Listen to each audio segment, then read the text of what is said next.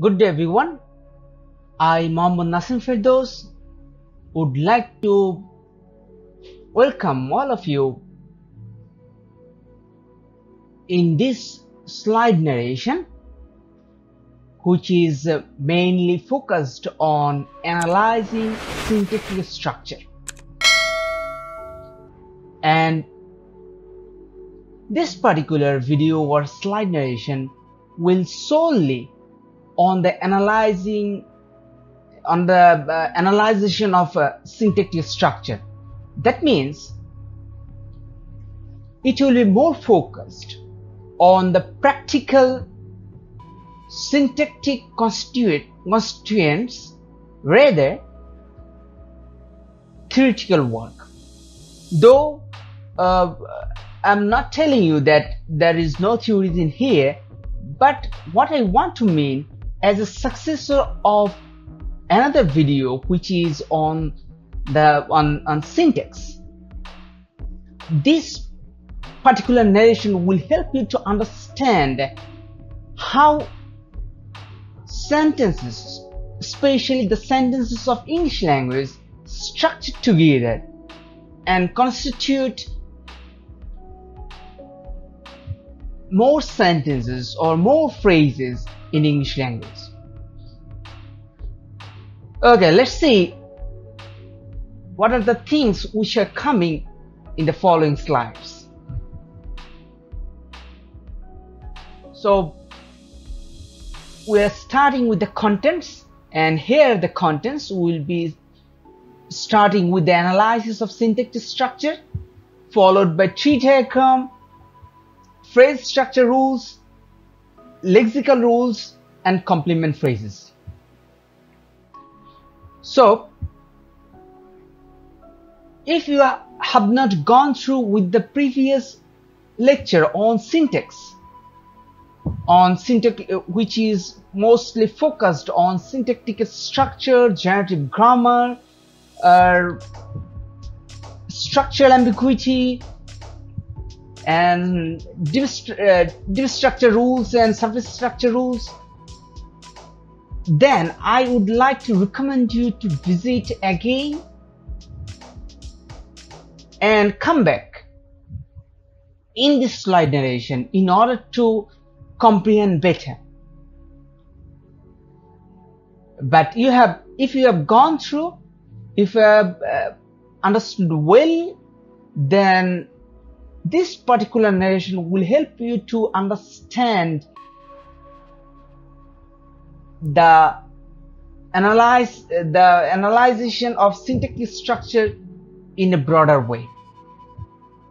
So let's see what we refer to syntactic structure, though we have gone through syntactic structure in the previous video. Syntactic structure, whenever we will be referring a syntactic structure, we will be talking about the constituents. And under syntax, it involves the study of how constituents are grouped and ordered. That means whenever we are parsing a sentence, whenever we are separating the components of a sentence, syntax will study how those components are grouped and ordered. But it is not only all about the arbitrary rules of group and order. Rather, it talks about the identifiable units. It talks about some definite rules, because we are talking about some systematic rules, which is all about syntax. So that's why syntax is the notion of constituency. It's all about parsing. It's all about how those components are grouped together in a form of identifiable units. So whenever we are talking about syntactic structure, we are talking about analyzing syntactic structure. We are going to analyze the structure of phrases and sentences. Of course, the clauses will be there, but we will be focusing on phrases and sentences. We will be analyzing how phrases come together and produce a sentence, or we will be constituting the sentences and find the phrases in it. So 4 different levels of structure we can find whenever we will have the constituents, and those will be the sentence largest, and then we'll have the clauses and the phrases and the words smallest. Though we know that words smallest are referring as the morphology, but still we will have those structures, because here we will be talking about the structures in a sentence. And the constituents can also be described in terms of the linear and hierarchical structures. Whenever we are referring linear structures, then we are referring the line-based structure, like this one. This is a linear structure. And whenever we are referring as hierarchy structure, that means there is a hierarchy. That means maybe in a major group, and those major group will be separated in some other groups followed by those major groups. And of course, the particular form and function that they have in a clause. So under every clause, we will be looking at form and the functions in there. So we have structures, linear higher structures, and then we have form and function. So under syntactic structure, whenever we will be referring syntactic structure, we will be referring parsing. Is the process of deriving for a sequence of words. So Chomsky says that whenever we will be having the syntactic structure, we will be having the parsing in the process of deriving a sequence of words in syntactic structure. So that should be deriving for a sequence of words in syntactic structure. So this will be in here, after here. I believe you have this in your mind if you have gone through the previous slides. This is a basic tree, we talked about that. But here in this particular narration, that means in today's narration, we are referring as the diagram, the tree diagram. So what is a tree diagram? In the earlier slide, we referred that tree diagram is referring whenever we are referring a diagram following the structure of a tree. So here is the root, and then the branches are there, and we will be referring the structures. So in other words, in that tree diagram could be a bottom-up process. So from the root, you will have the branches and there. So a tree diagram is one of the most common ways to create a visual representation of syntactic structure. So whenever we will be analyzing a syntactic structure, we will be needing a visual representation, and tree diagram is one of the most common ways to do that. And in English, we can have constraints in both linear ordering and hierarchical groupings. So whenever we'll be referring tree diagram, we will be referring as hierarchical groupings in there. And these types of diagram, as I said just before this slide, that we will be going to the grow down rather than up. That means as a branch, we will have from one branch we will have another branch, and then another branch we will have another branch. So like this one will be go down rather than up. That means if you look at this diagram, we will have sentence. That means we will have the roots and then the branches, and then under branches we will have more branches, and then we will have the leaves in there. So it will be grow down rather than up, and that is what we are referring as hierarchical groupings. So this diagram basis analysis shows very explicitly that there are different levels in the analysis. So if you look at this diagram, you can see that this is one level, and this is another one, and this is another one, and here it will be another one. So in its different level, you will find different types of analysis. So what is the diagram is all about? It seems I believe that's something you will be you might understand, like what do you understand by NP, VP, is, art, N, V, NP. Some of you might understand these things, but I am not going to disclose this in this particular slide. But definitely you can understand that we are analyzing a sentence, and here is the sentence: the girl saw a dog. So in this particular sentence, you can see that this particular sentence is analyzed in the process of a tree diagram. So what are these things we'll be disclosing, exploring in the later slides. So here is a complete tree diagram we are referring. First we will have this one, then this, then this, then this. So we know that these are not the part of a real sentence. This is a real sentence: the girl saw a dog. We can easily find these categorical sentences in English language. However, we will find these words which will have a meaning in a language, but we do not have these in our language. We do not know these things in our language. But if we want to analyze this sentence, we will need these. And what are these? We will be looking at by the symbols. These are the symbols, and what the symbols explore to. Let's see. Okay, here by saying S, we will refer as sentence, N for noun, V for verb, R for article, NP for noun phrase, VP for verb phrase, ADJ for adjective, pro for pronoun, PN for proper noun, ADV for adverb, pre for preposition, PP for prepositional phrase. And whenever we are referring as star, that means ungrammatical sentence. Whenever we are referring as a right arrow, we are referring as consists of or rewrites as. And whenever we are referring as first bracket, we are referring as optional constituent. And whenever we are referring as second bracket, then one and only one of these constituents must be selected. That means if you have second bracket and under second bracket you will have the first bracket, then you need to have only one of these constituents under this section.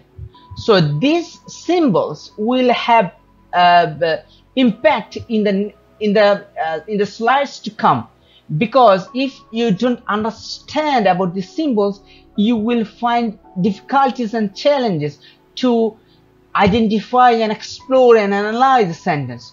So if you still have confusion, just give a pause in this slide and look again and understand about the symbols. The symbols represented here, you have already found these symbols in the previous diagram, in the tree diagram, and if you look closely you will find most of these symbols are represented in the previous diagram.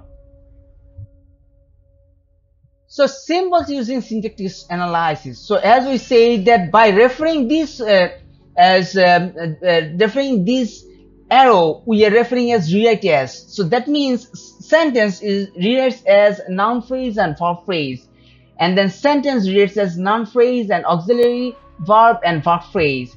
So that means noun phrase, auxiliary verb and verb phrase also can be referred as auxiliary verb, noun phrase and verb phrase. CP, complement phrase, referred as complements and sentences. Verb phrase referred as verb and complement phrase, and then noun phrase refers as article and noun, and the noun phrase refers as pronoun, and NP refers as pronoun. And you already know that we will have as a noun phrase, when we will be referring as noun phrase, we will have article and noun. So, and of course noun phrase has the form of article plus noun, only pronoun, and then proper noun. So whenever we will be analyzing a noun phrase, we will have article and noun, pronoun, noun phrase, or proper noun. And of course we will have noun phrase as article and adjective and noun. For example, the good boy. The is the article, good is adjective, and boy is the noun. Of course we can say the boy, that means article plus noun, article the and noun boy. We can use only pronoun he as pronoun. We can use as a noun phrase as well, pronoun plus noun phrase as well. That should not be NP here, that will be only PN here. And then whenever we'll be referring verb phrase, it will be rewriting as a verb plus noun phrase. Prepositional phrase and adverb are optional, as we said earlier, whenever you're referring with the first bracket. And prepositional phrase refers as preposition plus noun phrase. So these are the structures we can find whenever we will be analyzing a syntactic structure of a sentence. So you need to identify these things very closely. The textbook has this representation as well, and I would like you to give a pause in this particular slide and look again on this section and try to understand what are the things represented here. So, phrase structure rules. A tree diagram format can be presented in two different ways. So whenever we are referring as a tree diagram, we have seen it earlier. We can have these two in two different representation. One is static and another one is dynamic. Static representation is like that. For every single sentence in English, a tree diagram of this type could be drawn. That means we should start from the bottom part. So from the bottom part, we'll start. For example, the girl saw a dog. Then we'll be analyzing this particular sentences. Let's look at it here. The girl saw a dog. So this is a single sentence in English language. And if we want to analyze this sentence, we can say that yes, dog is an article, and then girl is noun, and then saw is verb, is article, and dog is noun. And then we know that article plus noun represents as noun phrase, and article plus noun equal to noun phrase, and then verb plus noun phrase represent as a verb phrase, and noun phrase and verb phrase represent as sentence. So we are looking in like a top-down process. This is a top-down process whenever we are referring as static representation. But whenever we are referring as dynamic format, we are referring as a way of generating not only that one sentence, but a very large number of other sentences with similar structures. So if we refer as sentence equal to NP plus VP, so this is one kind of structure. And under this structure, we can produce this sentence, and maybe some other sentence, like as referred not the girl but the boy. We can say as the boy, or not the dog but the cat. So we can refer and produce different sentence. And then we can also produce this kind of sentence like noun phrase for article plus adjective plus noun, rather than article plus noun, or noun phrase equal to only proper noun. We can use that. So by having those things, by having this structure, we can produce a very large number of sentences following this structure, and those structure are referred as phrase structure rules, like the rules which generate a very large number of sentences with a very small number of rules are called as phrase structure rules. Actually, we are following the idea referred by Noam Chomsky. We have identified generative grammar, and under generative grammar we refer that by learning, by understanding some specific rules, we can produce some unlimited sentences. So this is what we are referring to. By referring phrase structure rules, we are referring that by producing some limited number of rules. We are referring limited number of rules. We are not referring in the sentences in English language. We are referring only the rules. These are the rules in here. We are referring, if we can produce this as these rules, that we can produce unlimited number of sentences, and that's what we're referring as phrase structure rules. Please remember that we are talking about only structural rules. We are not talking about the sentences in the language. We are talking about only the structural rules. So phrase structure rules state that the structure of a phrase of a specific type will consist of one or more constituents in a particular order. So we are talking about a particular order, and we can say that one or more constituents can happen under a single phrase. So according to this rule, a sentence can be rewritten as noun phrase and verb phrase. A noun phrase can be rewritten as article followed by a noun. A noun phrase reads as either an article plus an optional adjective plus a noun, or a pronoun or a proper noun. We cannot produce all the things in here, in particular one phrase, one noun phrase. If there is more than one noun in there, then that will be considering another noun phrase. So we will have either noun or pronoun or proper noun. So here are the phrase structure rules. We will have, these are the rules. Look at it here. We did not mention here the language. We only mention here the structures. Sentence equal to noun phrase plus verb phrase. Noun phrase equal to article plus noun, pronoun, and then proper noun, and then verb phrase equal to verb plus noun phrase, prepositional phrase, and adverb or optional. Prepositional phrase referred as preposition plus noun phrase. So here are the structures. From sentence we can produce this one: article plus noun plus verb plus article plus noun. So this is one kind of a structure. Let's consider this is structure 1. If you want to refer as structure 2, it could be like article plus adjective plus noun plus verb plus article plus adjective plus noun.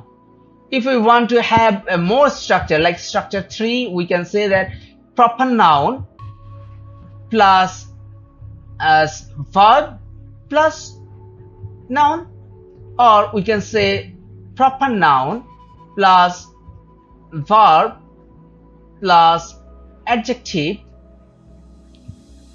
plus noun.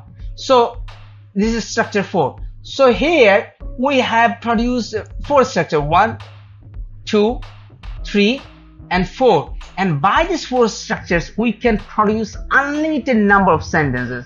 But we are not talking about producing sentences in here. Rather, we are talking about producing structures, especially phrase structures. That's why we are only producing structures in this particular phrase structure rules.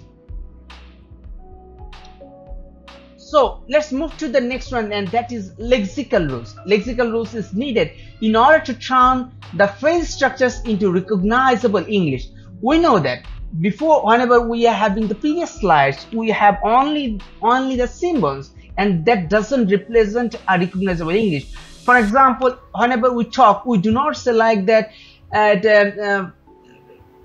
article plus adjective plus noun plus verb plus article plus adjective plus noun. And in reply, some others could say noun plus adjective plus noun plus adjective plus article plus adjective plus noun plus verb plus adjective, verb plus article plus adjective plus noun. We cannot say these things in real life. Rather, we can say the good boy makes a good coffee. In reply, one can say yes, it can be happen. And a clever girl talks a nice cat. So we can see that we have these kinds of structures, these kinds of sentences in our language, not the structures. And lexical rules will help those structures into English. For example, we can refer Rima and Rimon as proper noun, girl or dog as noun, a or n or d as article, you or he as pronoun, see or write as verb. So we can understand that lexical rules is needed to specify words during rewriting constituents. So we have the constituents, and if we want to rewrite those constituents into real world language, that means into words, then we need to produce this one, and in the place of this symbols. So here are the replacement. Whenever we are referring proper noun, we can refer as Mary, George. Whenever we are referring noun, we can refer as girl, dog, boy. Whenever we are referring as article A or D, we can refer N as well. We can refer it and you as pronoun. We can refer followed, help, saw as verb. So we are referring here. Look at this last section. The girl saw a dog. We are referring these things as lexical rules, not these things. These are not these things. Yes, these things. These are the part of phrase structural rules. So we are referring these things. We are referring as lexical rules. So under lexical rules, we will be looking at the girl saw a dog. We will be telling you that is an article, girl is a noun, saw is a verb, is an article, and dog is a noun. So that's what we are referring as lexical rules. So here is the tree diagram as well. Whenever we are referring these things, that in sentence we will have these lexical rules. So let's go to the advanced level whenever we're referring as complement phrase. But before referring as complement phrase, let's look at this sentence. Raymond believed that, Rima knew that, Ria helped Ripon. So that's a long sentence with a reference of several that, more than one that. Raymond believed that, Rima knew that, Ria helped Ripon. So there are lots of the issues in there. So let's identify what this that refers to.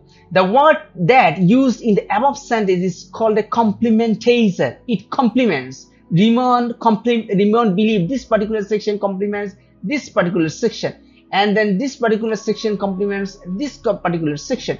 So the role of that as a complementizer, which we refer as C, the symbol is C, is to introduce a complement phrase. So we are referring a new phrase which is referred as complement phrase, and which is mostly a constitute with a complementizer. So a complement phrase rewrites as a complementizer and a sentence. So we have complement phrase, and then complement phrase rewrites as complement and a sentence. So whenever we are referring as complement, that means we are that and the sentence. For example, in here we can say that this is if we talk about this one, we can say that this is a complement that, and this is a sentence. And then we can call also that this is a complement and this is a sentence. Okay, so we can say that this is a noun phrase, and we have plus verb, and then we have complement phrase. So we here refer as complement phrase that complement and the phrase, that is sentence. We have complement and the phrase, that is sentence. So complement phrase refers as complement and the sentence. So complement phrase comes after a verb. So these are the features of complement phrases. Complement phrase comes after a verb. So after a verb you will find a complement phrase. That means that will be starting after a verb. Complement phrase is used as part of a verb phrase, because under verb phrase you will find a complement and noun phrase and verb phrase in there. That means complement plus verb plus complement phrase. Like VP, verb phrase equal to verb plus complement phrase. It concludes that a verb phrase reacts as a verb and complement phrase. That's what we are referring as part of verb phrase. So in every verb, so it is possible that in a verb phrase we will have verb and a complement phrase. So here is the long sentence. We know that now sentence can be constructed as noun phrase plus verb phrase, and we already knew that verb phrase can be rewritten as verb plus complement phrase, and a complement phrase can be rewritten as complement and sentence. So whenever we are referring sentence, then we can go back again in this section, noun phrase plus verb phrase. So in this sentence we can have this one, noun phrase plus verb phrase. Then we can say verb phrase is equal to verb plus complement phrase, and then complement phrase this into a complement and sentence. So it's all about a circle, like a sentence, and then NP plus VP, and then under VP we can go with V plus CP, that means verb plus complement phrase, and under complement phrase we can have complement plus sentence, and under sentence we can go this one. So it is almost a circle to refer that.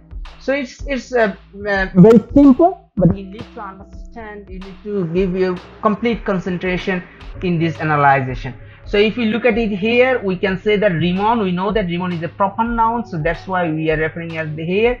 Believe is the verb, that is a complement. We say that Rima is a proper noun, Neo is a verb, that we know that it is a complement. Ria is proper noun, help is verb, and Ripon is proper noun. And then we can say that proper noun is a part of noun phrase, and verb phrase plus noun phrase equal to verb phrase, and the proper noun plus verb, proper noun is equal to noun phrase, and verb noun phrase plus verb phrase equal to sentence, and complement plus sentence equal to complement phrase, and verb plus complement phrase equal to verb phrase. And then here from proper noun we have noun phrase, so noun phrase plus verb phrase equal to sentence, and then complement plus sentence equal, we have complement phrase, and verb plus complement phrase we have verb phrase, and from proper noun you will have noun phrase, and noun phrase plus verb phrase we will have sentence. So it seems a little bit of complicated one, but I believe that if you just go through the symbols and the rules, you will have less difficulties and less challenges to understand this complement phrase. So just don't jump towards this, just go with the basic forms like sentence equal to noun phrase plus verb phrase, and try to understand what a noun phrase constitutes of, and then what a verb phrase constitutes of, and then you will be able to understand the complement phrase with complements and sentences. So it is time for you to practice. You will have lots of sentences in your book, in the textbook which I referred. So please visit this book, please go with the sentences and get your copies and try to analyze the sentences. Just don't get stuck with only one sentence, just read and try to analyze more sentences, more and more sentences. I believe it will be very helpful to understand this one. And here are the references I used for this particular slide narration: George Yule, Mercier, and different other sources. So if I have any question about anything, so please do ask in the forum, and I would like to welcome as a participant as well in the forum. If you can answer, or if you have any discussion, any opinion, you can just insert it there. So thank you very much. As I can say that this section is a part of is the last part of syntax. So syntax is a longer part considering the other sections. So I believe that as it is a longer section, that's why we have got it into 2 classes. So I believe you will understand more easily in this section. So thank you very much. That's all.